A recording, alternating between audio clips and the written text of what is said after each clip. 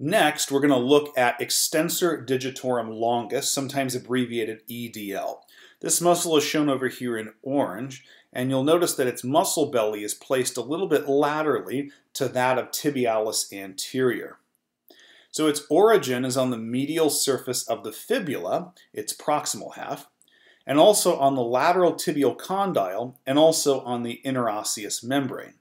If we follow the muscle belly down, it eventually becomes more tendinous, and then the tendon itself actually runs underneath this anterior retinaculum of the ankle. That's fibrous connective tissue that prevents the tendons from bowing out whenever the ankle goes into dorsiflexion. So the tendon runs underneath that retinaculum, and you can see it divides into 4 individual tendons, one that goes to each of digits 2 through 5.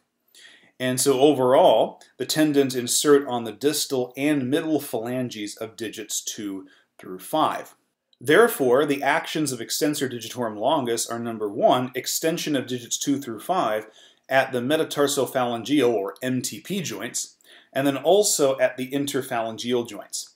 Now you'll notice here that one of the insertions is on the middle phalanx of each digit, and the other is also on the distal phalanx. So because there is an insertion on the distal phalanx, the extension is going to be able to occur at both the proximal and distal interphalangeal joints. That's why it's not specified here. It's all the interphalangeal joints of digits 2 through 5. This muscle can also assist the tibialis anterior in dorsiflexion of the ankle, specifically at the talocrural joint, and then it also can perform some subtalar eversion. So what you see right here is isolated extension of digits 2, 3, 4, and 5. However, the hallux is not extending, it still remains on the floor. So what I'm doing here is selectively contracting extensor digitorum longus and the synergist extensor digitorum brevis, which is an intrinsic foot muscle on the foot dorsum that we'll cover in a separate video.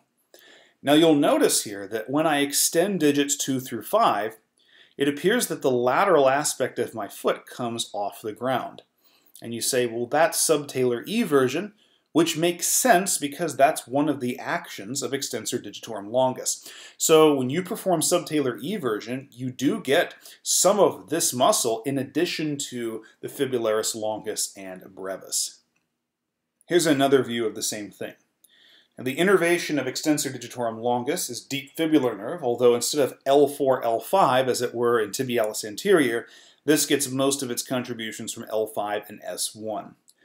The blood supply here is via the anterior tibial artery, the fibular artery, anterior lateral malleolar artery, lateral tarsal artery, metatarsal artery, plantar artery, and even some of the digital arteries.